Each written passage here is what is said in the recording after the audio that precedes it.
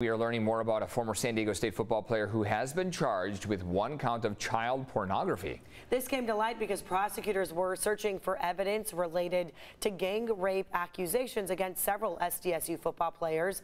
CBS 8's Chris Groh joining us live from the Hall of Justice now with these details. Good morning, Chris.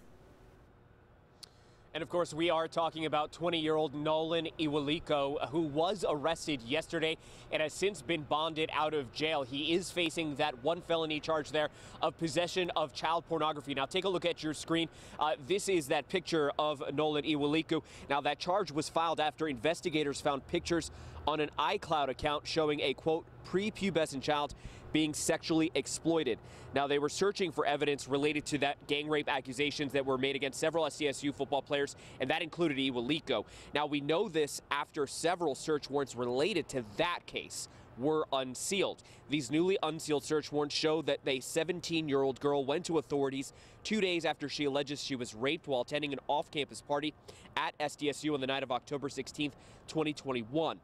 A 17-year-old girl, identified in the warrants as Doe, told police originally that she believed she was sexually assaulted by a man named Danny, claiming, quote, Danny walked Doe into a room where approximately 4 to 8 males were inside.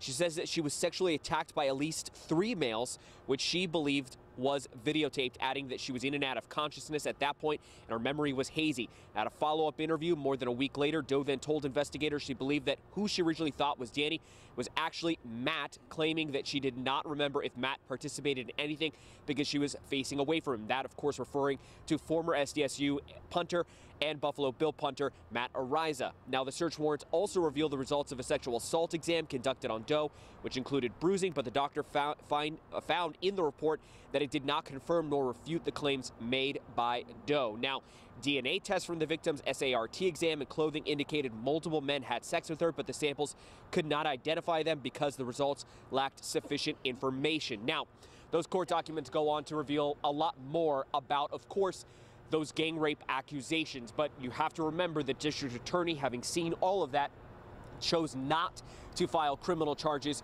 against those who were alleged to have taken part in this alleged gang rape. However, there is still a civil suit that is ongoing, and then now, of course, this separate case, I should say, involving Nowlin Ewaliko of possession of child pornography. Of course, we're going to follow the very latest developments in both cases, including potentially when Ewaliko will first be in court. Eric and Netta.